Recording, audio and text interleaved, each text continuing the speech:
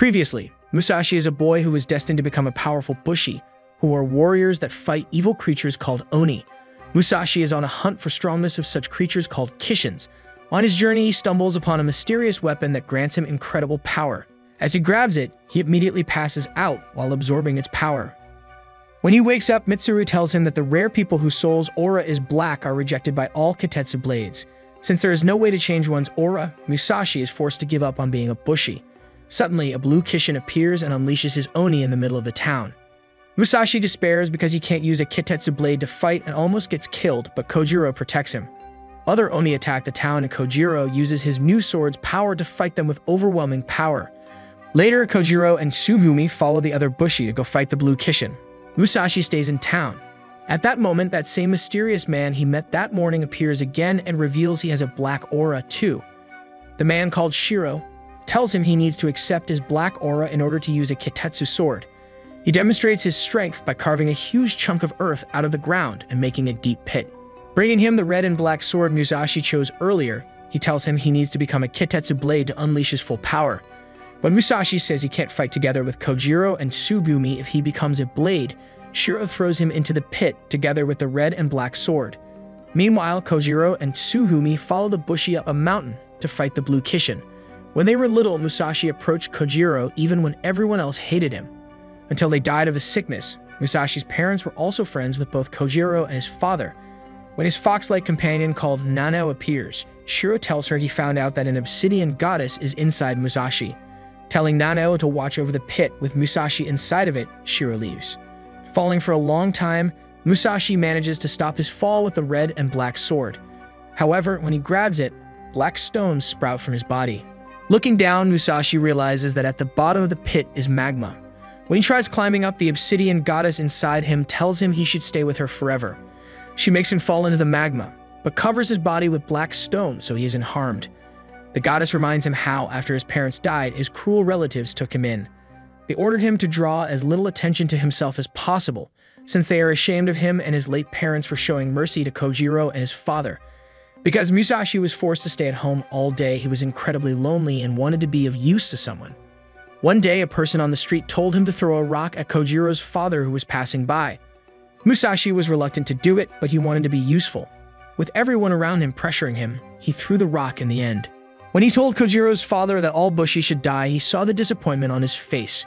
The obsidian goddess tells him he wants to become a bushi just because he wants to be with Kojiro and not because it's his true desire. Now that he can't fight and help his friends, the goddess tells him he should stay with her forever and hide from the world. Meanwhile, Kojiro, Tsugumi, and the other bushi reach the blue Kishin. Surprisingly, the Kishin seems to have been attacked already and its horn is nowhere to be seen. At that moment, Shiro appears, saying that he has taken the Kishin's head off, but won't say where it is. When the other bushi get angry at him, Shiro kills some of them, saying he wants to kill everyone and take their Kitetsu swords. All the bushi attack Shiro at once, but he defeats most of them, quickly using the power of his black aura. Shiro recognizes Kojiro and tells him Musashi has already turned into a sword. Meanwhile, Musashi has almost completely turned into black stone, but Nanao pulls him out of the pit. Outside, Musashi returns to normal, even though Nanao expected him to have completely turned to stone. Musashi immediately hurries towards Kojiro and Tsugumi. When he was a child, after he hit Kojiro's father with a rock, he returned to his house and apologized, ashamed of himself. Kojiro's father accepted his apology, telling him that he is his and Kojiro's only friend.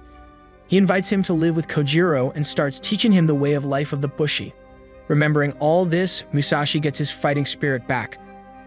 Up on the mountain, Shiro continues slaughtering bushi, but is disappointed because their souls are weak. Seeing Kojiro's courageous soul, he decides to take him on. Kojiro launches blue projectiles from his sword, but he can't hit Shiro at all, who quickly defeats him. Just in time to save Kojiro, Musashi appears and attracts Shiro's attention. Even though Musashi still can't fully use his Kitetsu sword, the black stones don't grow on him anymore when he holds it, meaning the sword doesn't reject him anymore. When Nanao appears, Shiro tells her to attack Musashi so he can see what the obsidian goddess will do. Musashi and Kojiro are determined to fight Nanao, and Tsugumi is reluctant but joins them too.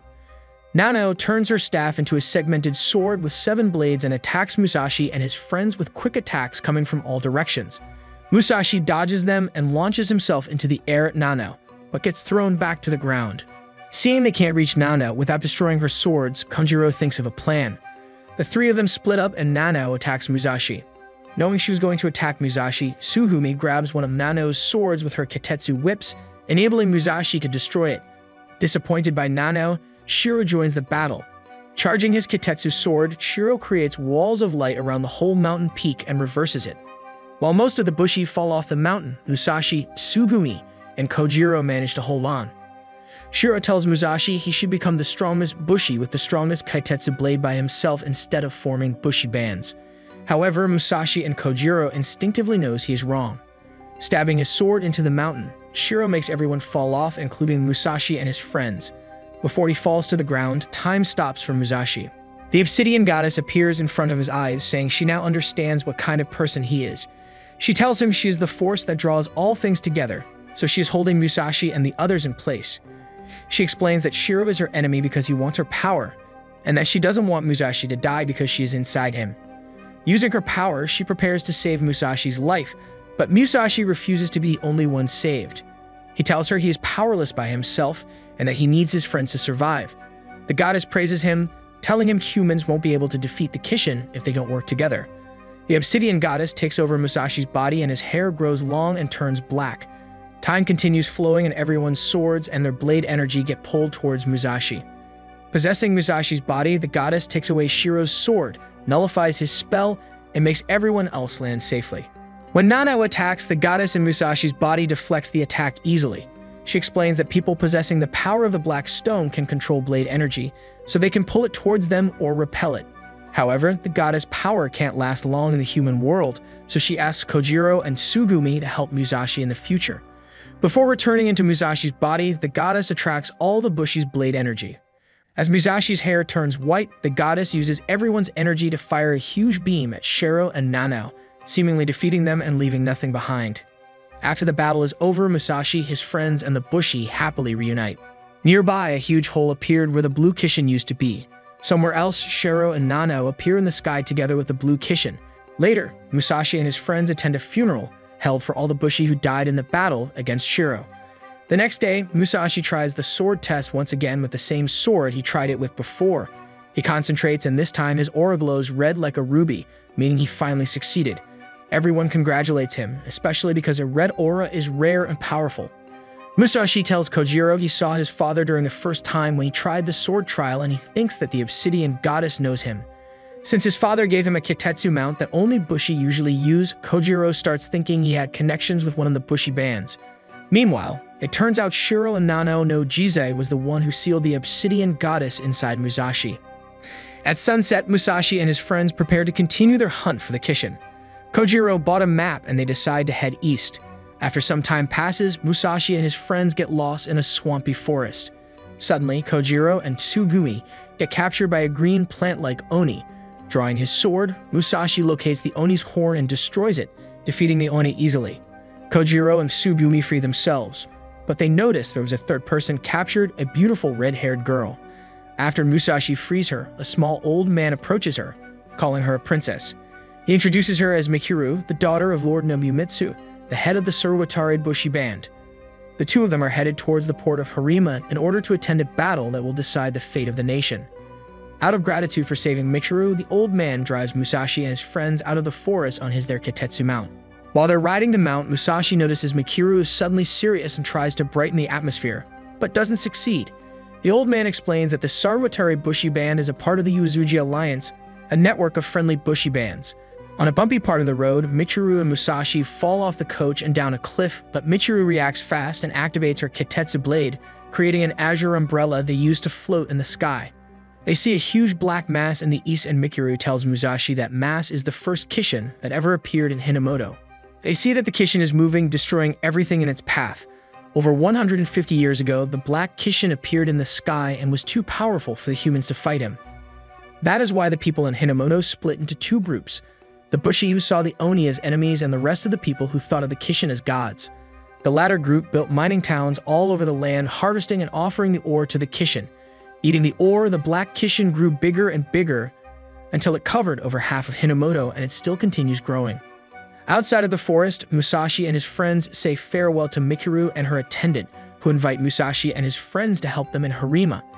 When Kojiro takes out a scroll his father gave him, Sugumi notices it's the same as the scroll that all Bushi bands have. She recognizes the seal of Lord Usugi on it and realizes Kojiro's father was probably a Bushi who was part of Usugi's band. In Harima, different Bushi bands gather. Hearing the obsidian goddess was spotted, Tatsuomi gets interested in her. Nana was also hiding in Harima. Through a black stone growing out of her chest, a shadowy organization called the Obsidian 8 contacts her. Their goal is ensuring the survival of the Kishin so that they can live alongside them. Somewhere else, Musashi and his friends are traveling towards Harima in order to find out more about the Usugi Bushi band and Kojiro's father. Hey, thank you for staying all the way till the end. If you enjoyed the video, give it a like. It takes only a second, but it means everything to us. Have a great day and see you in the next video.